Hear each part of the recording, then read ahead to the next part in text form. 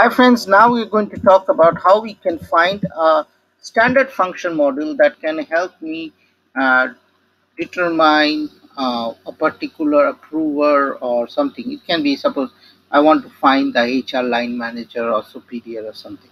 So the transaction code is PFAC, okay, and here you can search. So I'll just go to PFAC, and here I will search, click on this rule, okay, and here I will search. By default, agent determination responsibilities come. You can search with function to be executed. From here you will get all e- the the rules that has a function model associated with it. So here, from here, you can see the manager 168 rule is there, 148 rule is for purchase requisition release, and so you have different rules for different processes.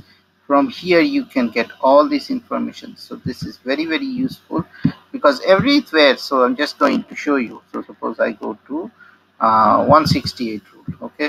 So if I click on display, this is the function model that is used to evaluate a particular person's line manager. So this is very helpful, and you can find all this information.